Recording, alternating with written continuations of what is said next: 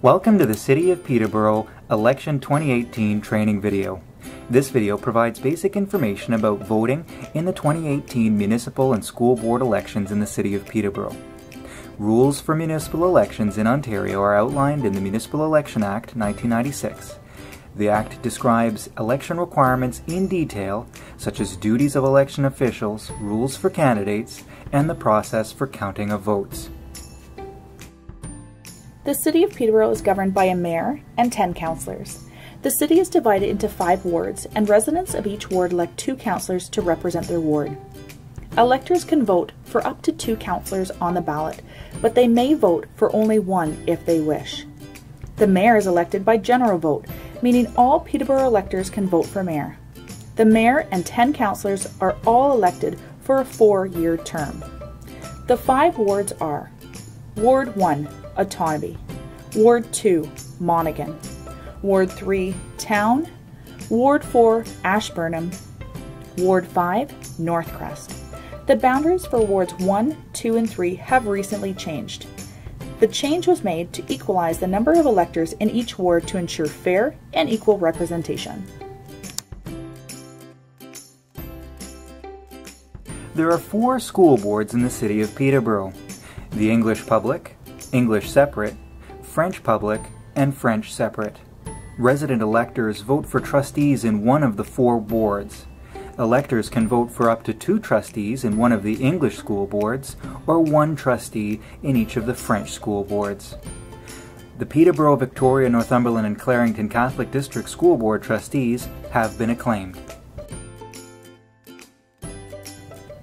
Electors are given 1 ballot that matches their options for ward councillors and school board trustees. For example, a Ward 1 resident can receive 1 of 4 ballot faces depending upon their school support. They could be a Ward 1 supporter of the English Public Board, Ward 1 supporter of the French Public Board, Ward 1 supporter of the French Separate Board, or a Ward 1 resident with no school support. As the Peterborough, Victoria, Northumberland, and Clarington Catholic District Board position has been acclaimed, the English Separate School Board electors will receive a ballot with no school support. As a result, an elector in the City of Peterborough could receive 1 of any 20 different ballot faces depending on their individual circumstances. An elector must be at least 18 years old, a Canadian citizen, and a resident of the City of Peterborough. This includes non-resident property owners and their spouses.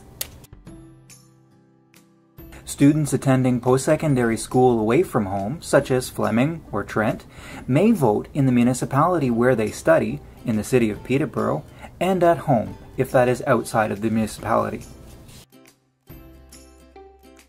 The Municipal Property Assessment Corporation maintains a list of all eligible electors in the City of Peterborough outside an election period.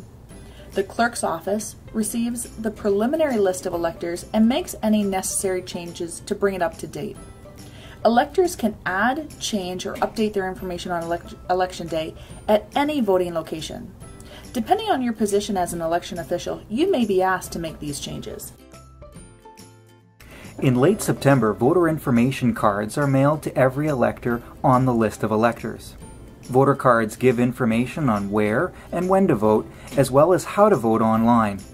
Voter information cards can be used for free transit to any voting location on Election Day. Identification needs to show a person's name and qualifying address in the City of Peterborough. Photo identification is not required. Examples would include a driver's license, telephone bill, rental agreement, tax bill, or other documentation. A complete list will be included in voter information packages sent to households. The following section outlines some people electors may see at the voting location. Supervisor, Deputy Returning Officer. They supervise the entire voting location. They ensure that the site is processing electors effectively. Deputy Returning Officer, they issue ballots and strike electors from the voters list. Revision Deputy Returning Officer, they complete revisions to elector information on lists. They issue ballots and they strike electors from the voters list. tabulator, deputy returning officer. They're responsible for the operation of the vote tabulator, which feeds ballots into the vote tabulator, and they also troubleshoot blank, misread, overvoted, or ambiguous ballots. The voting clerk provides teams of DROs or RDOs with the appropriate ballot faces to give to the elector. And the greeter greets and ensures electors go to the appropriate location. Electors who bring their voter information cards and identifications will go to what we call the express lane to receive their ballot. Electors with just identification will be processed regularly. These electors may be on the list, or they may need to make changes. The following outlines an express voting scenario. The elector arrives to the voting location and is greeted by our friendly greeter. They proceed to the express voting lane because they have their identification and their voter information card ready. The DRO scans the voter information card, gives them a ballot. The elector goes behind the screen, marks their ballot, and gives it to the tabulator deputy returning officer.